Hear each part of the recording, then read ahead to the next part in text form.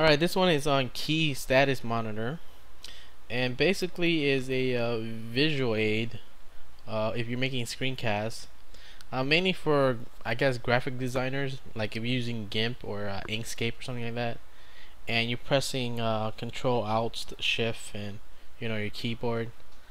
This might help your audience. Okay, so let me show you what it is. Now first you have to download it and extract it, and this is how you would run it. So when you extract it, okay, this is what you'll get, and we're gonna use the Open Terminal add-on for Nautilus. Okay, Open Terminal. So there's no more CDs. Okay, no more CDs because we're in the folder here.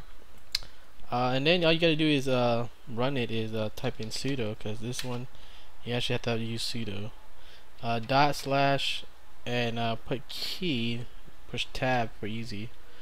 Okay, and then enter and type in your password, whatever the hell it is. Okay, now this is the program, and basically this is what it is. It has a visual aid. Look, if I push Control, you can see that I'm pushing Control, Alt, Shift. Okay, let's say I push P or something. Say I can do that. L, K, whatever. Say. Let's say if I click on my mouse, my left mouse, you see that the button is showing right there. So that's what it's for, and it's used for like GIMP here.